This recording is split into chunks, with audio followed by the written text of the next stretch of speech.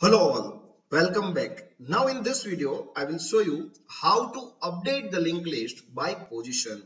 So let me copy this and you can paste here, and here you can just add the one more option, and that is update the list by position. So now here in case 7, you can just copy the case number 6 and you can paste, and you can make it here. This is the case 7, and you can just write the name of the function over here, that is update by position.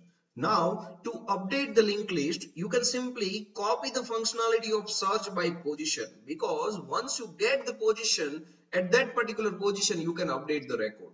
So here, instead of this search by position, you can make it here, this is update by position. Now instead of this printing the record, now you can ask the user to enter the new name, new percentage that you want to make the change. So I want to make the changes into the name. So here you can just scan the value. So you can just write here printf enter new name.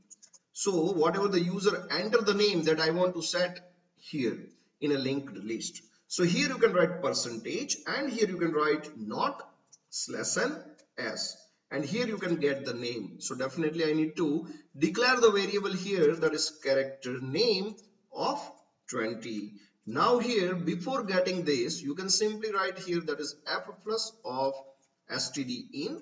Now this name I want to update, so you can simply write here, this is the scanning. So here you can write, that is h dot name.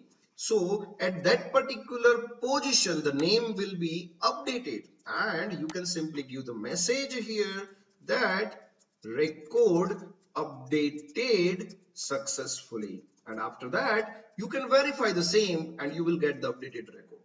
Now you can save this and you can build and run this particular program. So now there are 7 options available. Now let me create the list first, that is roll number 101, name for example Parag Shukla, percentage 76. Let me add one more, 102, name of the person for example Shukla, percentage for example 54. Now there are 2 records available. Now I want to make the changes into the name of Tatsat.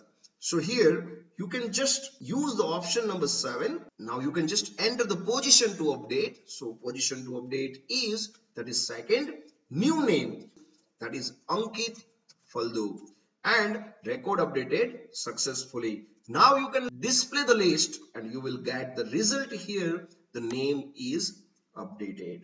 So this is the way you can update the record by position. Here you can just write that enter position to update. So this is the code to update by position. So that's it from my side. If you like this video, then please like, share and subscribe to my channel. Thank you very much. Have a nice day.